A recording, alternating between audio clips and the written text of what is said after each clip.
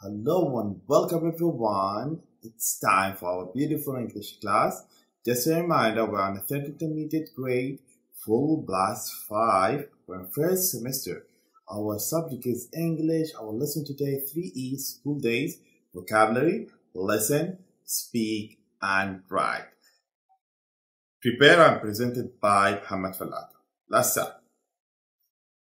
What we are going to learn today.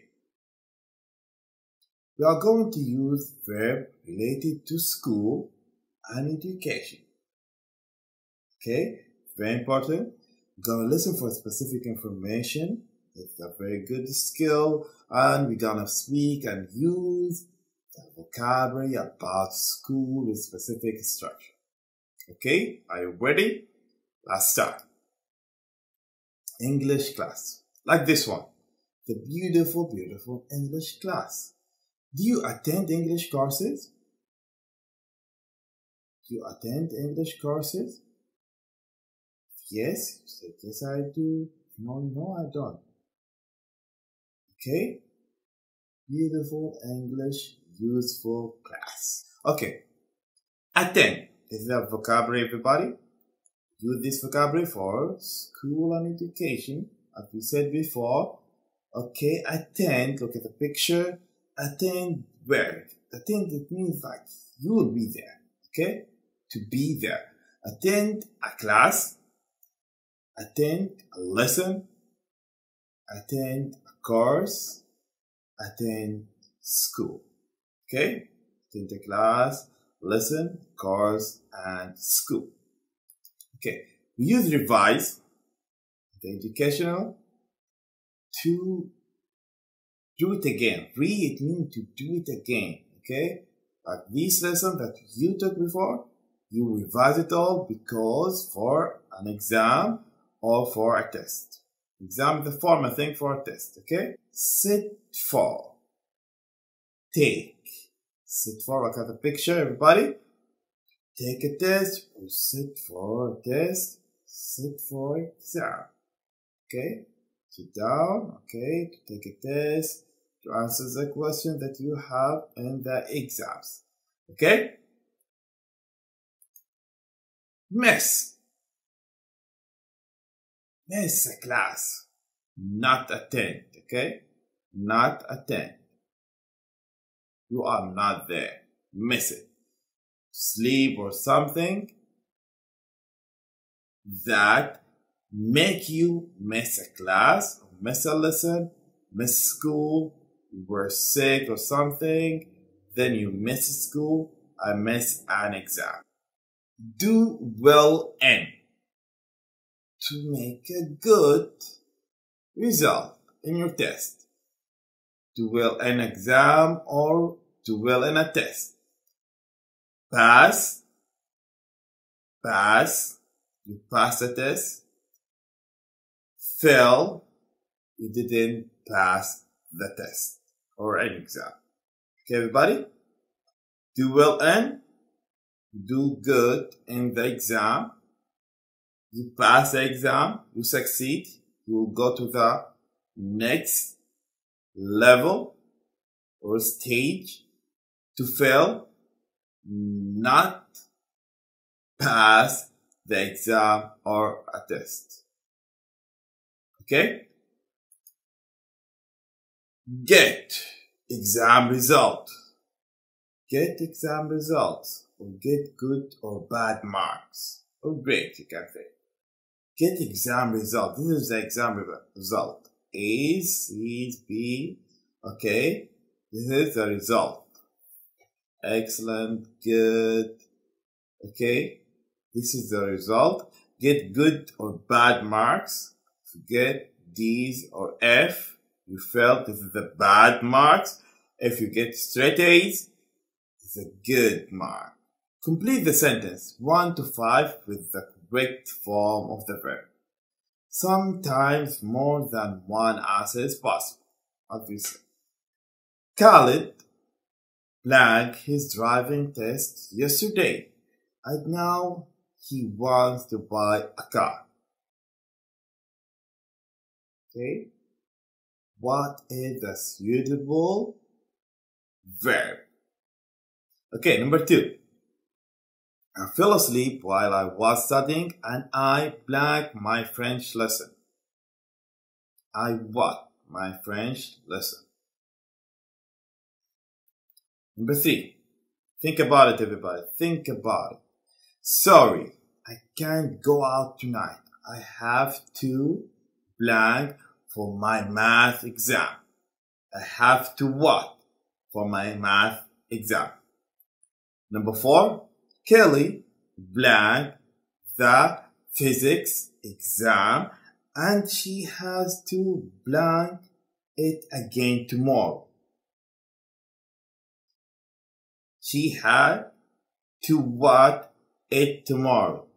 That's why she what? She hopes to blank good result this time. Okay? You have some keyword that tells you what is a suitable, okay, verb. Number 5, Saud and Faisal blank the same school but they aren't classmates. Blank the same school but they aren't classmates. Okay? Let's see the exam. Okay, let's see the answers. Khalid passed his driving test yesterday. How do we know? And now he wants to buy a car. If it fail, he will not buy a car. Okay? Number 2. I fell asleep while I was studying and I missed my French lesson. So, how do we not miss? Because I fell asleep. I fell asleep. And here, you want to buy a car. Okay, sorry, I can't go out tonight. I have to revise for my math exam. I can't go out tonight. Okay? That's why I have to revise for my math exam. Kelly failed the physics exam and she had to take it again tomorrow. That's why she failed. So she hopes to get good result this time. Okay? Saud and Faisal attend the same school, but they aren't classmates. Okay? Attend the same school, but they aren't classmates. Okay, everybody?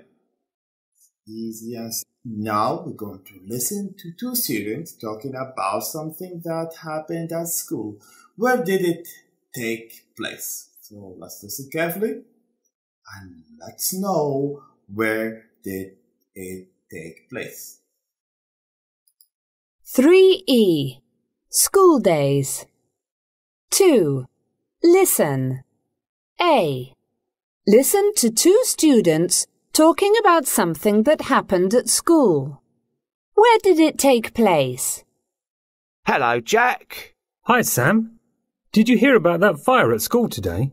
Of course I did. I was there. We were having science with Mr. Jackson. I thought Mr. Broad was your science teacher. He was ill today.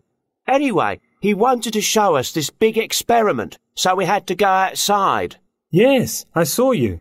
I was in the library. I wondered where you were going. I missed the beginning of the experiment because I didn't have my notebook and had to go back to the science lab to get it. But as soon as I went back outside, there was a loud noise. Really loud? I think the whole school heard it. Anyway, the experiment went wrong and Mr. Jackson's jacket caught fire. Was he hurt? No, he was fine. But he took it off and threw it onto a bush. Oh, no. You guessed it. The bush caught fire too. Mr. Jackson was screaming, "Stand back! Stand back!" Were you scared? Not really. I didn't hear the fire alarm. It wasn't a very big fire, really. I think Mr. Jackson just panicked. Anyway, some other teachers came and put the fire out, and it was all over very quickly. That was quite a lesson. Yes, it was.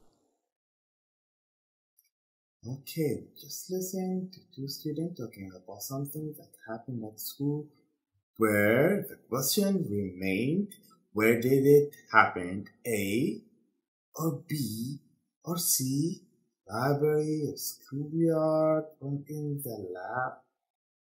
What do you think? Of course, it happened here. Okay, it happened here. Listen, I T for true or F for false. B. Listen again and write T for true or F for false. Hello, Jack. Hi, Sam. Did you hear about that fire at school today? Of course I did. I was there. We were having science with Mr. Jackson. I thought Mr. Broad was your science teacher. He was ill today. Anyway, he wanted to show us this big experiment, so we had to go outside. Yes, I saw you. I was in the library. I wondered where you were going. I missed the beginning of the experiment because I didn't have my notebook and had to go back to the science lab to get it. But as soon as I went back outside, there was a loud noise. Really loud. I think the whole school heard it. Anyway, the experiment went wrong and Mr. Jackson's jacket caught fire. Was he hurt? No, he was fine, but he took it off and threw it onto a bush. Oh, no. You guessed it. The bush caught fire too. Mr. Jackson was screaming, "Stand back! Stand back!" Were you scared? Not really. I didn't hear the fire alarm. It wasn't a very big fire, really. I think Mr. Jackson just panicked. Anyway, some other teachers came and put the fire out, and it was all over very quickly. That was quite a lesson. Yes, it was. Let's write T for true or F for false. Okay. Number one, Sam doesn't usually have science lesson with Mr. Jackson. Is it true or false? Think about it. Number two, Sam saw all the experiments. True or false? Number three, the noise wasn't very loud. Number four, everyone at school heard the noise. Everyone. Number five, two things caught fire during the experiment. Number six, Mr. Jackson wasn't hurt during the accident. Number seven, Sam put out the fire. Okay, let's see the answers. Of course, Sam doesn't usually have science. His science teacher absent, so it's true. Sam saw all the experiments. No, he came up late. He went back to the lab, science lab. Then he heard a loud noise. The noise wasn't very loud. No, he heard a loud noise. Everyone at school heard the noise, of course, true. Two things caught fire during the experiment. Two, the bush and the jacket of the Mr. Jackson. Okay? Number six, Mr. Jackson wasn't hurt during the accident. This is true. Seven, Sam put out the fire. No, this is wrong. Okay? Okay. Now, answer these two questions. What is this? And what do we use it for? Of course, we know what is this and what do we use it for. And another two questions. Who is this? And who is this? Okay? Who is this and who is this? To, from. Okay? Let's see. Read the following email. So it's an email. Of course, we know the emails and we use emails. Okay. Hello, Abdullah. I'm writing to tell you what happened at school today. You won't believe it. Remember how I told you about my history exam in my last email? Well, I forgot to study and today was exam day. But I was so lucky. Listen to this. When my friends told me about the exam this morning, I panicked. Anyway, just when we were starting, the fire alarm went off and we all had to go and wait outside. When they allowed us back in, there wasn't enough time for the exam. And because it's Friday, I've got all weekend to revise. Is that lucky or what? Anyway, I must go now. I have to start studying. I won't be lucky a second time. Are your exams over? Did you do well? Make sure you write and tell me. Take care, Brad. So to, from, okay? To, from, don't forget that. Okay, who is writing the email? Who is writing the email? Why is he writing? Number 3, what is the relationship between the two boys? 4, what is the purpose of each paragraph? 4, okay. Who is writing the email? Of course, Brad. Why is he writing? He's writing to tell Abdullah what's happened. What's the relationship between the two boys at school? They were pals, electronic pals. They are friends. They send the email to each other. Okay. What is the purpose of each paragraph? Let's see. Match the phrases A to C with the paragraph. Let's go and see. A, ending the email and asking for news. This is the structure, very important, everybody. B, giving news. C, reason for writing. Okay, I think it's obvious. Let's see it. Reason for writing. I'm writing to tell you what happened at school today. You won't believe it. Giving news. This is the news, what happened. Ending the email and asking for news. Okay, this is the end of the email and you ask for news. Okay, are your exam over or did you do well? Make sure you write and tell. Okay, this is asking for news. Okay, answer this question. What did Brad forget to do?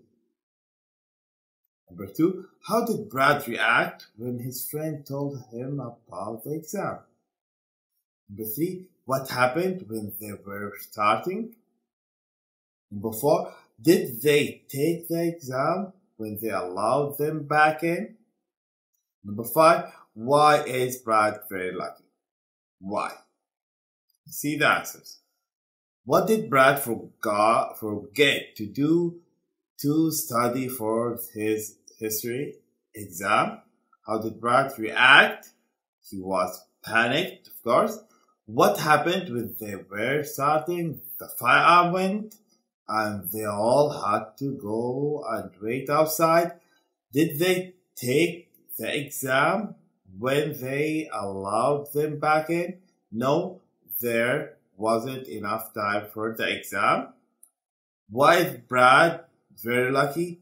Because it's Friday and he is got all weekend to revise. That's why he's lucky. Okay? Now it's your turn to write an email to a friend who lives in another town to give him, you or her, your latest news. If you like, you can write about something that happened at school today. Complete the writing plan. Very important, everybody. Write plan, an information email, a letter giving news. Let's give you our friend and send him emails. Before you write, who are you writing the email to? You have to decide. What is his name? Then, why are you writing this email? This is the main questions, okay? Brainstorm your ideas for your email and letter. Then, start writing. Greeting is very important. Hi, hello, okay? How you begin your email letter, okay? Tell him, okay, what's the reason? Opening paragraph, begin the paragraph by asking how your friend is, apologizing for not writing often, etc. Say why you are writing. Very important point to do when you write. Okay, don't forget that. Okay, writing informal letter or emails giving news. This is the main part, everybody. When did it happen? What exactly happened? How did you feel? Brainstorm. Right, when did it happen? What exactly happened? The news. We're talking about the news, the main part, okay? The middle part, the main part. What's the news? What exactly happened and how did you feel? Okay? Don't forget that. Greeting. Then we go to the closing paragraph in your email letter asking for your friend news. Signing off. Close with an appropriate phrase. Okay? Signature, write your first name. Okay? Write your first name. Okay? Okay, this is the end of our class today. This lesson, and we took a lot of very good vocabulary about school and education, and we know how to write emails. Don't forget, miss the lesson, miss the course, attend the lesson, school, and all the beautiful vocabulary that we talk about education. Please try to use it. Get an exam, sit for a test or take an exam, revise for a test or for an exam. Okay? So it's time to say goodbye. Please revise your lesson today, and I hope you enjoy it. See you next class.